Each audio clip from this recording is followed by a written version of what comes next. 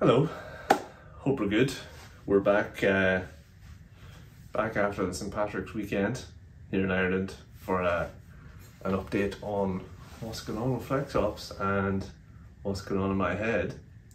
So, where are we at? Last week we had last week was, as discussed, one of those weeks where it was like, did it go perfectly to plan? Absolutely not. Even my wording there is something I'm trying to work on as well, which is like, what would something going perfectly to plan entail? I'm not too sure, but as it transpired, despite maybe the bumps during the week or the challenges you face personally or professionally, you know, overall, when you look back at the week, it was okay, you know, and I think we're going to have okay weeks, we're going to have bad weeks. It's just the way it is. They're all just weeks. And at the end of the year, you bring 52 of them together and you reflect on how it's gone over a longer period. And if every week was the way you wanted it to be, well, I don't know what that would look like. I don't think it's just not achievable. It's just not how it's going to happen. So, particularly for agency owners, it's something that I've spoken about it before, but it comes up a lot. So, anyway, it was my turn to face a bit of that volatility, so to speak, or that turbulence. And this week is, shorter weeks are a funny one. I've often considered the idea of, both for myself and in other businesses, mainly the agency I was with, you know, what does a 4-day week look like? What does it feel like for the people who are part of it, you know? I know of many people that work in businesses that operate on a 4-day week basis. They seem to, well, I mean, I think for the most part, people enjoy it. It's not that surprising. I actually haven't thought about this earlier. I don't think I've heard of anyone, I know there will be, but I personally haven't heard of anyone that is in a 4-day week that would say it isn't working.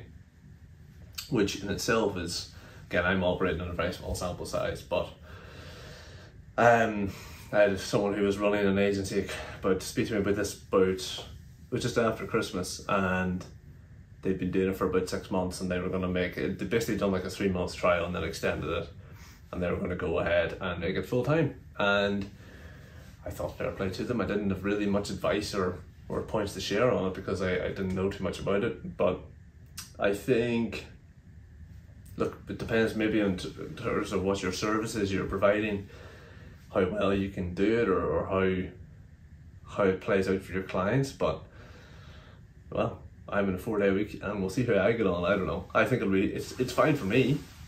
For me, it's a case of like, okay, how would it work? Like, would it be beneficial? I'm not sure. I haven't really thought about it, but maybe I will now in the next 2 minutes. So, as an example, I think one of the biggest challenges agency owners in particular face with going down to a 4-day week is, well, what happens if my client needs something on that 4th, 5th day? And at least in the agency that I've been part of, or I've seen, or I work with, does the model work if your client's operating a 5-day a week model? I don't know. I think I can see cracks in it. So if you're a tech product, or if you're operating a commerce company, or I don't even know, think of like a tech startup, right? Or a tech product. Maybe it's even a bad example in itself because there'll always be customer support, but it's kind of going to be 24/7 anyhow, to an extent. So if you're serving someone, if you're creating a product, so generally you're not actually serving someone, it's quite different to being in an agency where you provide a service for clients, because if you're offline when they're online, then what happens? Now, you could make the argument that it's the same thing as I just talked about, which is like, if you have a tech product and it breaks and someone has a problem and they contact you, what happens? So you need offline support, basically. I suppose what I'm trying to get at is, at least at the agencies I've seen, there's always this apprehension about the 4-day week because, you know, you won't have the key people online for 20% of the week when your clients probably need you to be there or might need you.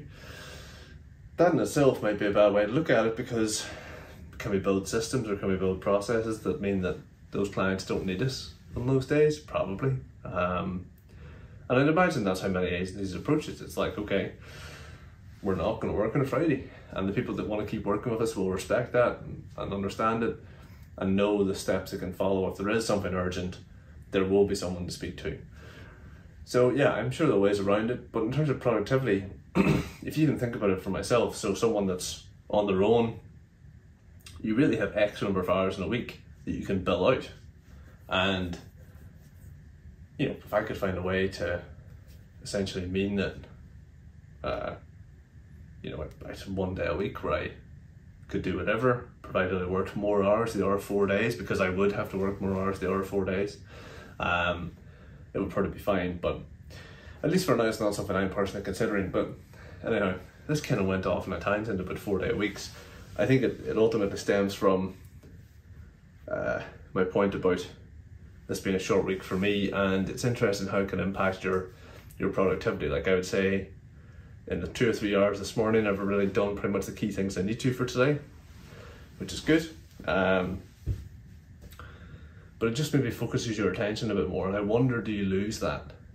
If you're always having a 4 day week, do you lose that focus? Maybe, maybe not, I'm not sure, but lots of hypotheticals. Anyhow, that's probably the general thought for today. Business update wise, not a tremendous amount to go into really. Key things this week: potentially need to confirm 2 more discovery sessions, which is really exciting. So the volume of discovery session has really picked up, which is brilliant. We've got a couple of proposals out to potential clients, one of which I'm quite confident on, the other I'm just waiting on. Literally, I don't really know how they feel about it yet, so it's hard to say either way, but in both cases I'm confident I could help them. So yeah, it's a positive place to be in terms of the new business. One of the videos I think I'll do later this week is talking about building a healthy pipeline, which is a journey I'm still on, but you know, it's one I've been building towards, and it's one that comes up all the time at the moment with agency owners, so I thought it'd be worthwhile touching on. But for today, I want to go into, I've done a few parts of my story now, and I wanted to do the 4th part because I think it's arguably the shortest. So I wanted to do it today, and then what I think I'll do is on Friday, I will discuss the 5th part, which is probably one of the longest bits.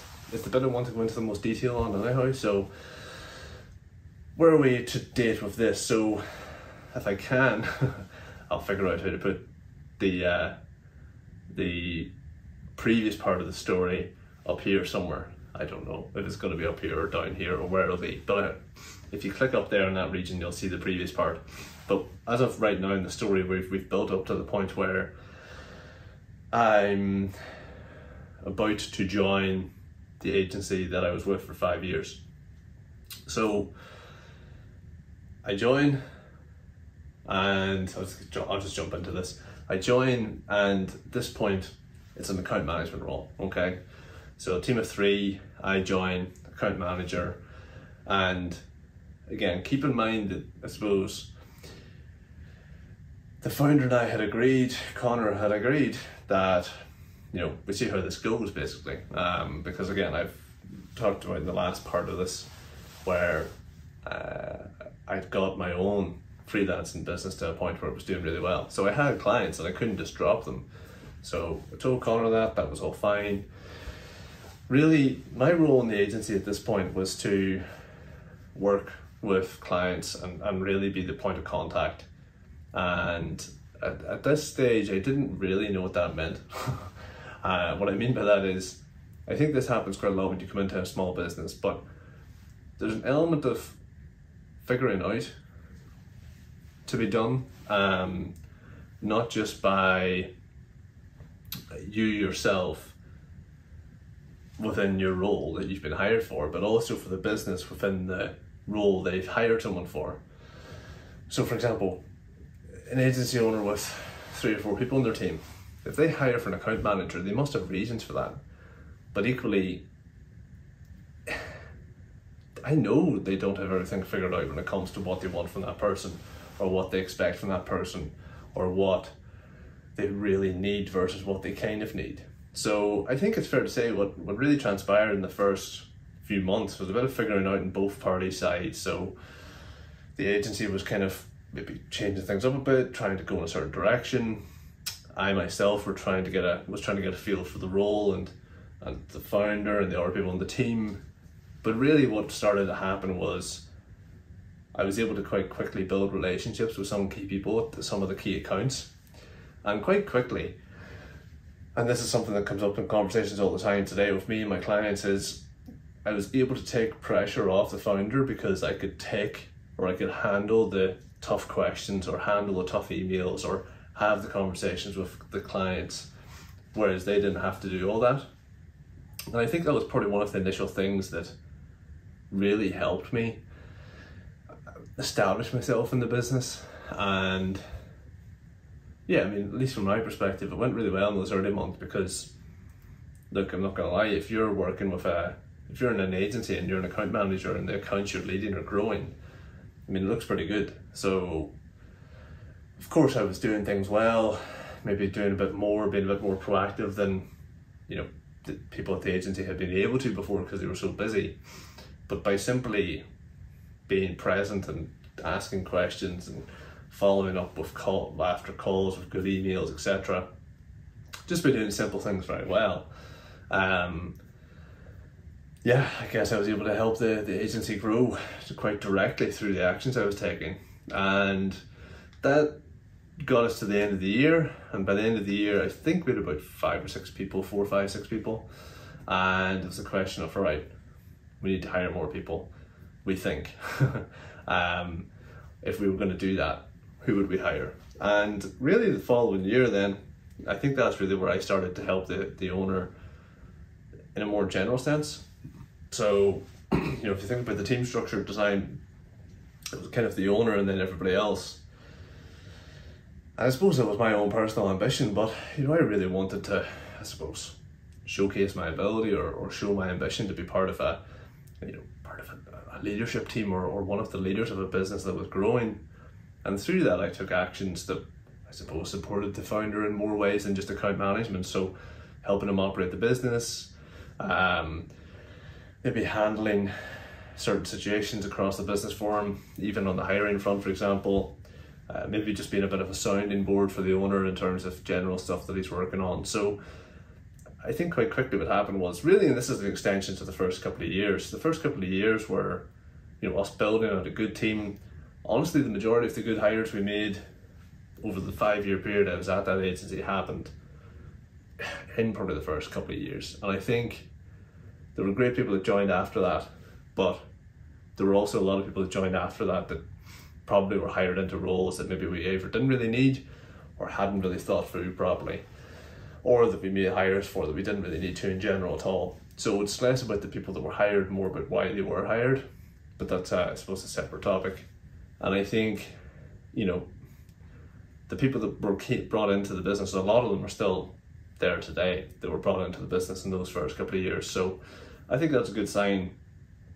Equally, those hires, because they were good people, it meant that even the slightly more senior people like myself could then begin to focus on extracting ourselves from the business and doing our things that were helping the business grow in our ways. So it was an extension of what had happened with myself and the owner to an extent. And yeah, I mean, really, it got the business moving in the right direction at a quicker pace, which is only a good thing. So, you know, that kind of brings you up to the end of 2019. And at that point then, I can't remember where we were exactly as an agency at that point, but if you think about what was about to happen in a global scale, end of 2019, you have grand plans, things are going very, very well, but then 2020 happens. And I think 2020 and 2021, and probably 2022, that 2 or 3 year period is definitely almost a full video, because there's a lot of change in there. There's a lot of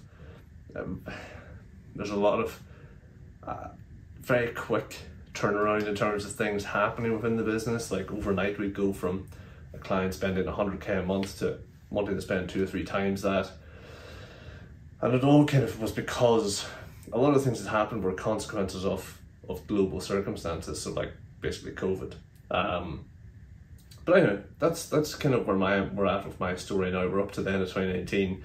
As of that point, I can't remember my exact title, but my role was largely overseeing all the account management side of the business, plus supporting the founder in a more general sense.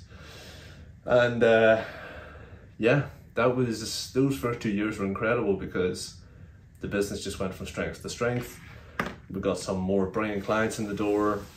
We built up a great reputation in the space, and we were doing great work for clients. So I mean, overall, it was going very, very well. But I will take that and build on it later in the week. And I feel very out of breath for some reason. I'm standing up, which is maybe a part of it, but that's mildly concerning.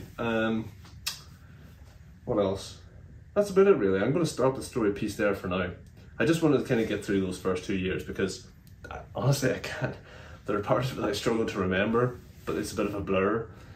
But it was largely account management orientated, and then it was like this transition into helping the owner and supporting him in different ways, which is something you see a lot of people do, right? There's always 1 or 2 people within the business that maybe join into quite a specific role, and then they form a partnership with the owner or owners or leaders in the business, and they become a bit more involved at a higher level. So that happened, and yeah, beyond that, then we'll get into it in more detail later in the week. But really, that's it for now. I'm going to hop off and do a bit more work today, and yeah, be back tomorrow with a more general topic, I think. But anyway, that's it.